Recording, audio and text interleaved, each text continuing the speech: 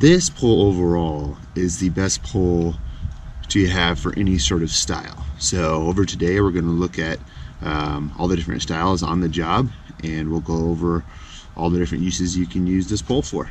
Let's check it out. Thanks for watching windowcleaner.com. Make sure to give us a thumbs up and subscribe.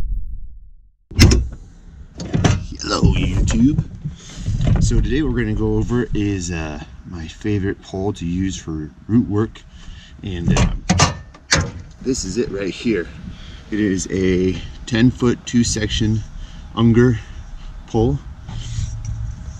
Got the green handle, get the green collars here to lock it up. Okay, so I just want to show you guys all the different tools that lock on to this one. So here's like a servo handle, perfectly locks onto there. This is like a Ninja T-bar. Of course, that's Unger, so that's going to fit in really easily. Cool X wide body, that fits on there very tightly. And then of course our different accelerator handles also fit very well. Those fit more on that back end smaller circle than the front end big circle is for the mowerman poles.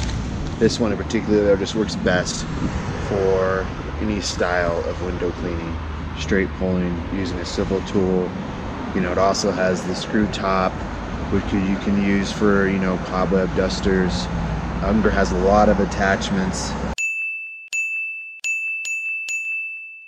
Scraping, so the Ninja scraper also fits on it very nicely. You can change the degree of it.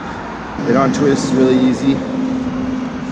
So you see there, it's even a cold day, it's not frozen up or anything. That's the bad thing about using a pole without an external collar, like the Gerlich poles. They can get locked up in the cold. You'll also go through those a lot faster, and these Unger poles will last a lot longer. Usually what breaks on these first is these collars right here.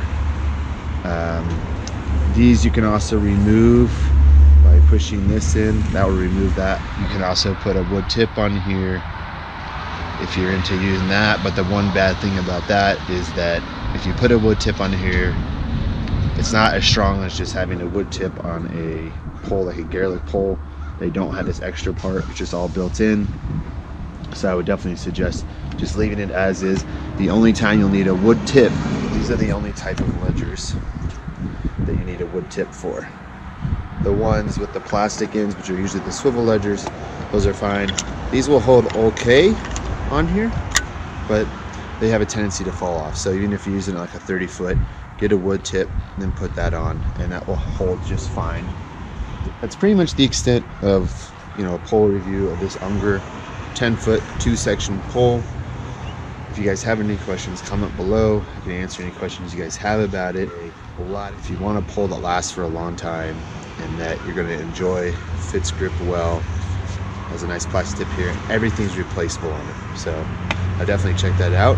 And if you guys have any questions, comment below, and we'll see you soon.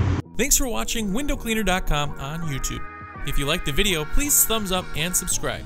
And make sure to check back every Monday, Wednesday, and Friday so you don't miss a video.